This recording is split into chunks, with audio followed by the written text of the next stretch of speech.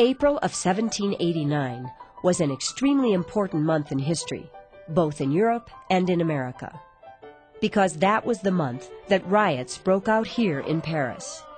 Riots that signaled the start of a long and bloody conflict known as the French Revolution.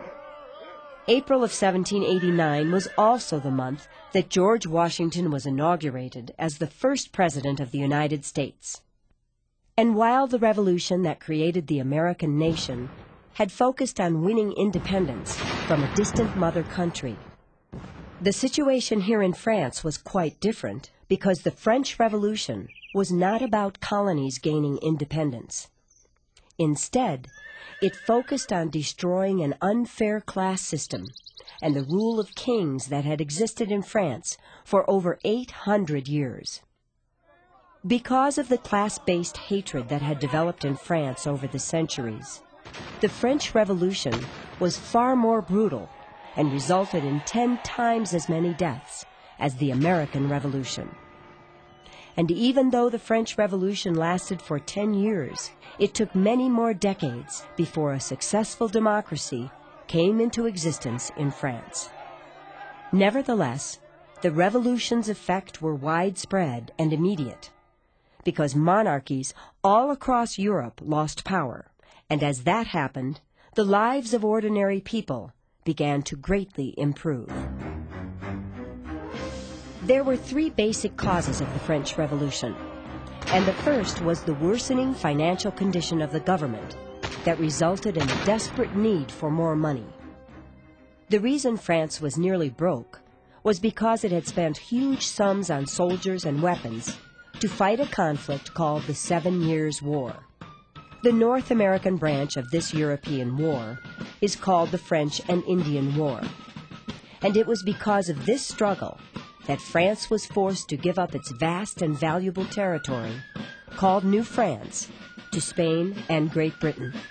This enormous loss included not only a huge part of Canada, but also such far-flung places as the city of New Orleans in today's state of Louisiana, and big military and fur trading outposts such as Fort de Chartres in Illinois, Fort Condé in Alabama, and Fort Michilimackinac in Michigan. A huge financial drain was placed on the French government a second time a few years later, when her troops returned to North America in 1778 to provide essential military support to the American colonists to help fight their common enemy, Great Britain, during the Revolutionary War. But France's financial crisis did not stem from military expenses alone, because the king, his family, and many other members of the nobility were consuming unbelievable amounts of the country's wealth just to maintain their luxurious lifestyles and enormous palaces. As a result, by the late 1780s, the government of France, Europe's most populous nation, had borrowed so heavily it was almost bankrupt. But the king had decided spending could not be cut, and he wanted to increase taxes. This was a big problem due to the fact that for purposes of taxation, the 26 million citizens of France had been legally divided into groups called the 3 estates. The first estate was made up of the non-tax-paying clergy of the Catholic Church, France's largest landowner. The second estate was made up of the nobility, the richest and most powerful citizens, whose birthrights exempted them from paying taxes and gave them many other special rights and privileges as well. The only taxpayers in France belonged to the third estate, made up of everyone who was not a member of the first 2 estates, including all of France's poorest citizens. And perhaps more than anything else, it was the tremendous unfairness of these tax laws that led to the outbreak of the French Revolution. However, besides the crisis over taxation, a second cause of the French Revolution was that the 1770s and 1780s were times of severe economic depression in France, when downturns in manufacturing and trade were coupled with many years of poor agricultural harvests. As a result, at that time, most French incomes were shrinking, as serious shortages were driving up the price of basic foods. That was why by the year 1789, both lack of work and hunger were real problems across much of the French nation. In addition to the economic depression and the lack of government money that plagued France in the 1780s, a third important cause of the French Revolution were certain revolutionary new ideas that were coming out of a movement called the Enlightenment. These were many of the same ideas that had inspired the framers of the Constitution of the United States. The Enlightenment movement, also known as the Age of Reason, developed in Great Britain and France during the 17th and 18th centuries. This movement promoted the use of scientific reasoning as the best way to solve problems, as opposed to depending on faith alone. But the Enlightenment idea that inspired the leaders of the French Revolution the most was that ordinary people should be free to elect the leaders of their governments. This was a totally different idea from the commonly held belief in the divine right of kings, the notion that only members of certain families were fit to rule nations because God had specially chosen them to do so. Late in the spring of 1789, with tremendous pressure on it from all sides, the government of France seemed to be on the verge of total collapse. Government leaders decided to call a meeting of representatives of the three estates, namely the clergy, the nobles, and the ordinary people. It was to be presided over by the king, an event so rare that it had not occurred in France for 175 years. On May 5th, 1789, here at the enormous royal palace of Versailles, that was home to King Louis XVI, hundreds of people arrived to attend the meeting. The common people brought with them lists of grievances or complaints that were presented to the king. But the king showed no sign that he was ready to make any changes, and the nobles decided they would block all attempts at reform. That was why the leaders of the Third Estate decided to form a new government, which they called the National Assembly. They invited nobles and clergy to join them as equals in governing the country. Few agreed, but one nobleman, the Marquis de Lafayette, a man who had served as a general in the American Revolutionary War, played an important role in setting up the National Assembly. In the end, the king and nobles lacked the power to stop the new government. Nevertheless, many of them secretly plotted to destroy it. As the National Assembly took over, a great fear seized the common people all over France. They believed the nobles were hiding large quantities of grain in order to starve them into obedience.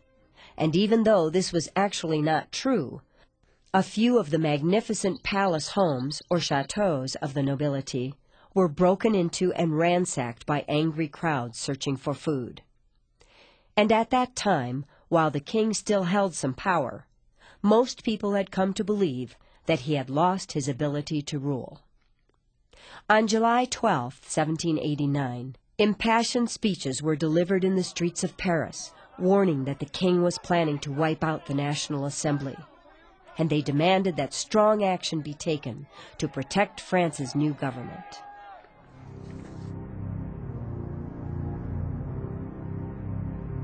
In Paris on July 14, 1789, this congested traffic-filled square, called the Place de la Bastille, teemed with angry crowds of Parisians in search of ammunition and weapons.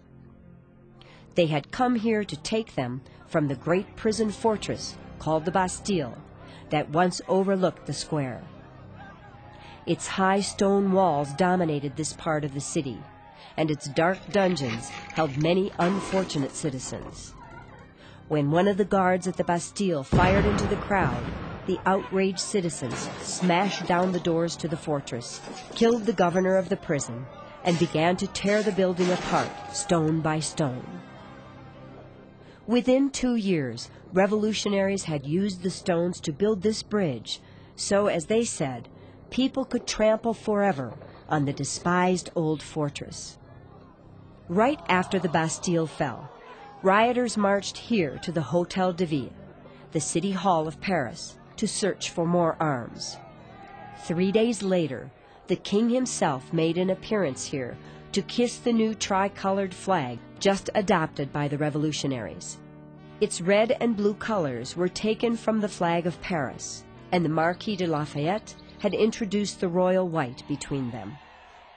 In the meantime, revolutionaries took over the city hall and formed a new city government, the Commune of Paris, to replace the royalist followers of the king, who had governed the city for so long. By the end of July, the events in Paris, coupled with uprisings in other communities across France, frightened the royalists enough that the Revolutionary National Assembly was able to continue on as the official government of France. Starting in August of 1789 up through September of 1791, the National Assembly made many important changes by passing new laws intended to solve some of the problems that had plagued the country for centuries. For example, the Assembly divided France into legislative districts, and although they limited the right to vote to wealthier citizens, elections were held for local government offices. The National Assembly abolished some of the unfair dues, dating back to medieval times, that poor peasants were required to pay the nobility. And it granted complete religious freedom to Jews and Protestants, two groups that had often been subjected to ruthless repression under the monarchy. In order to pay off the government's enormous debts, the National Assembly even seized property of the Roman Catholic Church, which owned about 1/10 of all the land in France. It closed certain monasteries, such as this one, and excess church property was sold for cash. The Assembly started to make the Catholic Church and the nobility pay taxes, and they required that voters elect church officials as well as court judges. In September of 1791, the king accepted a new constitution for France, worked out by the Assembly. Because it established certain basic freedoms, they subtitled it A Declaration of the Rights of Man and of the Citizen. By then, most members of the National Assembly believed that the French Revolution was over, and so they disbanded to make way for a newly elected government called the Legislative Assembly. But as it turned out, the French Revolution was very far from over, and few of them could have imagined the desperate times that lay just ahead.